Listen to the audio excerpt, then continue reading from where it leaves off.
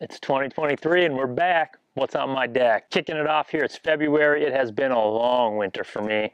Minnesota's freezing, tons of snow, not a whole lot of rod and reels and stuff to talk about, but I've been collecting, I'm putting them together, and I feel like I got a really good set of stuff for the 2023 season coming up. And you hear about a lot of the new stuff coming out right here. So definitely subscribe to this channel. Again, we'll keep these coming, What's on My Deck monthly. And we got some new stuff too for the graphs too. So you definitely want to subscribe. Josh Douglas Fishing. Let's kick it off. It's February. We're down here in Florida where I tend to like to be in the month of February.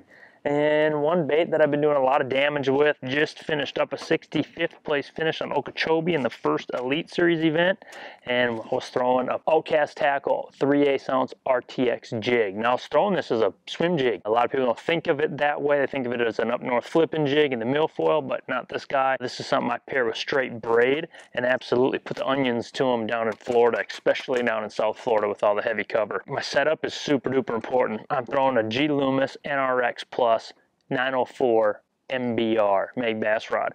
I got a whole nother video coming out on why I choose the MBR rod, but to give you the quick lowdown, I like them for reaction baits, and especially something like this. Chucking around this big bait, I needed that 4 power, that heavy action, straight cork right to the ribs, 50-pound PowerPro SSV2 in Onyx black, and I was throwing a 7-speed Shimano Bantam. This is the new Bantam. Absolutely love them. MGL spool. I can cast a long way.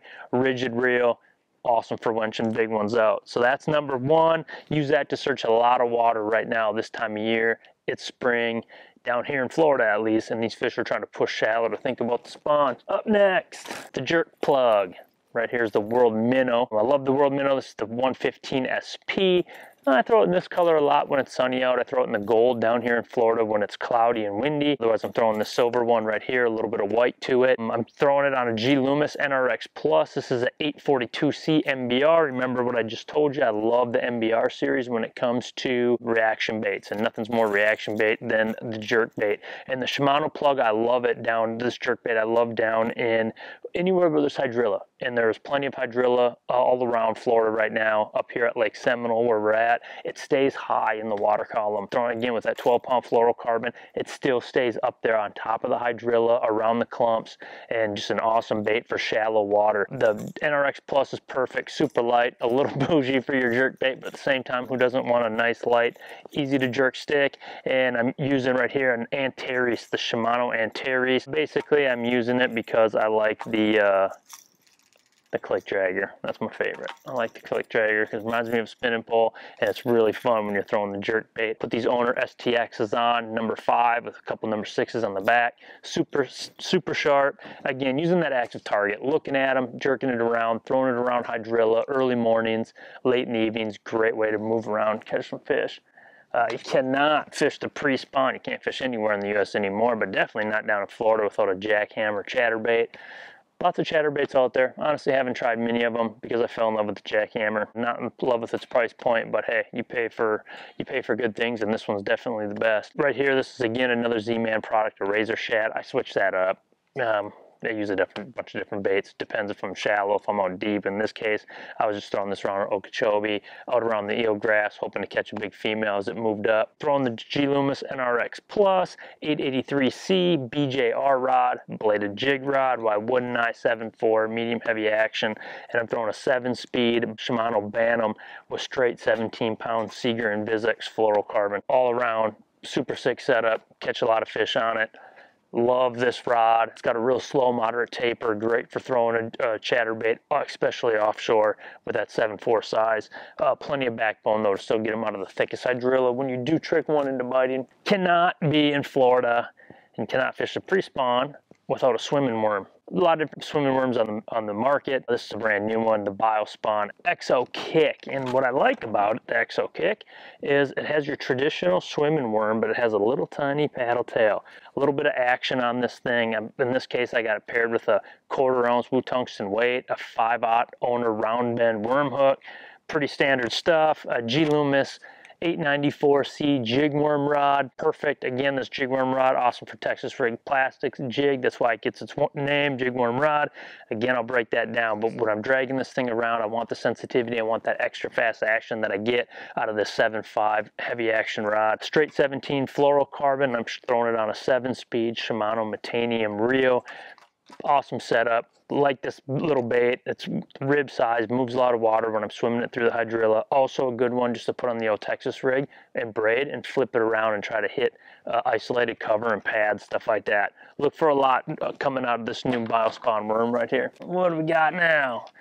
A flipping bait. Right here I got just a 3/4 ounce Woo Tungsten flipping weight, a BioSpawn VileCraw 4/0 owner, jungle hook. This is just for flipping cover. Love to flip anytime I got it around. Wish that was all I could do sometimes, just flip. That's how much I love it. I'm using the Loomis 894C jigworm rod. Same rod I was just using, but in this case I got it on with the braid for flipping that isolated cover. You know, stuff that I can't quite get that 3/16 or 1/4 ounce Cinco down to. And again, I'm using a Bantam. This time on the Shimano Bantam, I'm using an 8-speed. Something that when I hit them, I can hit them quick. Basically, you got to have different weights for different kinds of cover when you're down here in the South. And that brings me to my next one. Let's go right to the big dog. This is the VileBug right here. BioSpawn, got a big 1.5 ounce Woo Tungsten flipping weight, straight 80-pound PowerPro SSV2 in Onyx black. I got the Loomis GLX 954C FPR. It's the big dog, the big 711 heavy action. This is for flipping mats, flipping that super heavy, dense cover, and still expecting to pull a big one out. And of course, I got that on a Shimano Metanium XG. Same reasons I just said. You need to have that 8-speed, something you can winch and get them out of there. Cold fronts, this is a big deal. Haven't been able to do too much of it right now because everything's been so warm since we got down here to Florida. I generally do better flipping the big weight during cold fronts and those post-frontal days when those fish are getting up there. It's sunny, but the water's cold, the air's cold, and the isolated, heavy matted cover is a degree or two warmer than the rest of the water around it. Sticking with the weighted stuff, let's get into the light one. Here I got a little 3/16 ounce Woo Tungsten sinker, the Owner Cover Shot HD, a 5/0. Really loving this hook for stuff like this, throwing little Cincos. In this case, the BioSpawn ExoStick and Junebug. This I'm just pitching around to isolated cover. Great way to present a bait to weary bass out there. I'm using it on straight 50-pound PowerPro SSV2 Onyx Black to a 25-pound Seaguar Invizix leader. And my rod, again, is an 894. It's a good rod. I really like it. Loomis NRX plus 894 jigworm rod, XG, Bantam, Shimano. Awesome for winching them out of cover. Been using that to put a lot of big fish in the boat. Definitely did down on Okeechobee just last week. Again, back on the MBR series, this is the Loomis NRX Plus 904C MBR. Reaction bait rod, heavy action, straight cork. Again, I'm using that Shimano Bantam. Really liking the new Bantam if you can't tell. And the XG, need something fast because I'm throwing the bobbies perfect. Snag-proof frog in a bluegill color. This is, I mean, just you gotta throw it. Your matted vegetation, pre-spawn fish, post-spawn fish for sure, spawning fish of course. Just an all-around good setup to have frogs put big ones in the boat. They did for me last year. I had a couple nice big blow-ups in practice at Okeechobee, but definitely expecting to put some in the box on tournament day here on Seminole. Last but not least, number 9, skinny dipper with a little tiny 1/8 ounce Woo Tungsten weight and a 4/0 owner jungle wide gap hook, straight 50-pound PowerPro SSV2 in Onyx Black. Again, the Loomis NRX Plus 904C MBR. When you have a good rod, as you can tell, you can't have enough of them. I'm starting to think this is pretty boring, what's on my deck to kick things off on, but these are some super sweet rods. You got to get them in your lineup if you don't have them. Just beware once you do, you're going to want to keep using them because they're very, very versatile rods. Again, Shimano Metanium, I'm throwing an HG 7-speed because sometimes I was throwing this over the top of vegetation. I'd want the XG. Other times I was throwing it and swimming it in the water column. So I went with the HG. It was definitely a good way to move water. I'll be using this down here on Seminole quite a bit. Kill it in the holes of the lily pads, swim it down the little boat lane, swim it around docks and reed heads.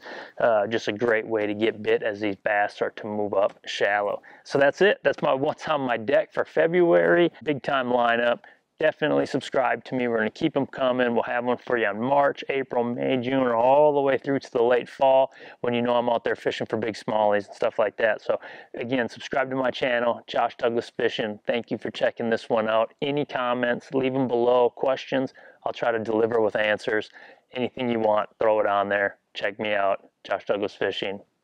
Tight lines.